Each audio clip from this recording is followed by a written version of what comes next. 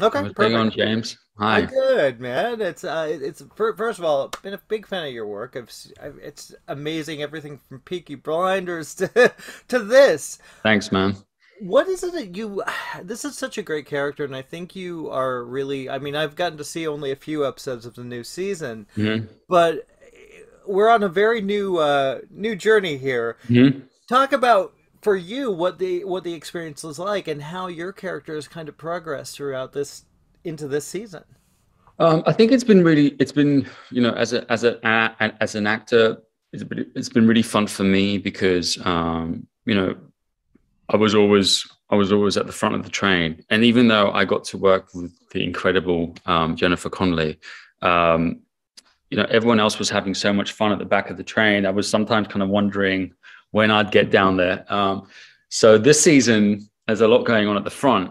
And I was saying before, so many characters that don't usually kind of interact with each other have been doing that this season.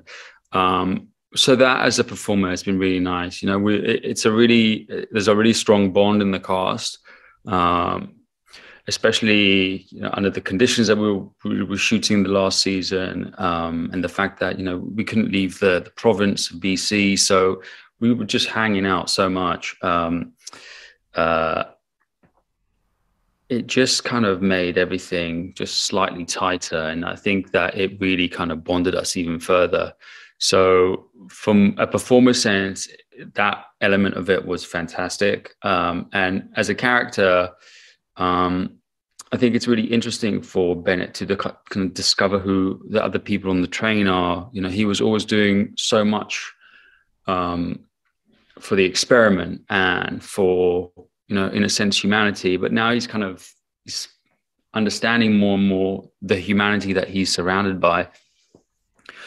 And he gets to do pretty, he gets to kind of go out there and do pretty dangerous things. And that's been, that was, I think, a lot of fun for him. Um, I think that a big part of his mission this season is kind of seeing through everything that Melanie had started to kind of to go after, when she kind of left the train. So for him to have that opportunity, it's obviously something that he's doing for humanity, but also something that he's doing out of respect for Melanie now that she's not on the train. I think that's a real helpful way for him to process the fact that she's not there. Yeah. Um, so yeah, he's had kind of like nice emotional, nice action stuff to do. It's been cool. It's been good for him. Yeah.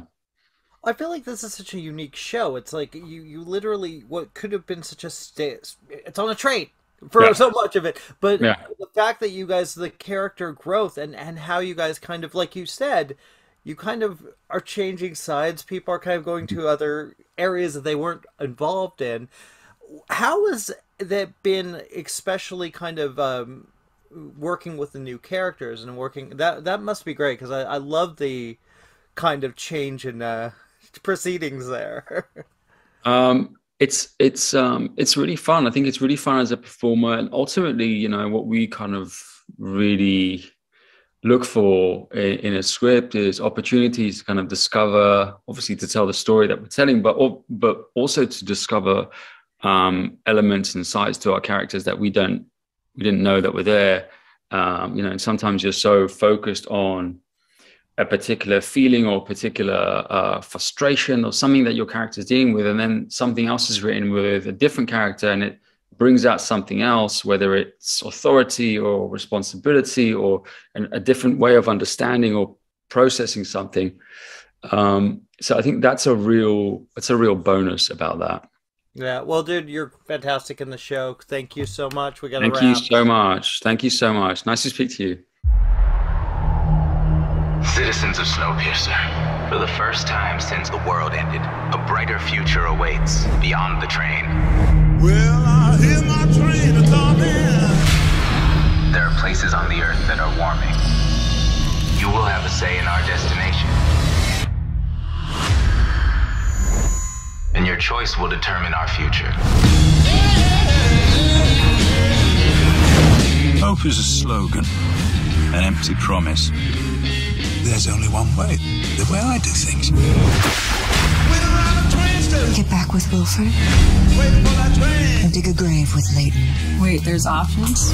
Melanie sacrificed gave us a map. We find new weed and then we go back for the others. Who the hell is that? My name is Asha. I am a survivor. Still don't get how it's possible to survive 8 years out there. There's still hope. It's time to go get our train back.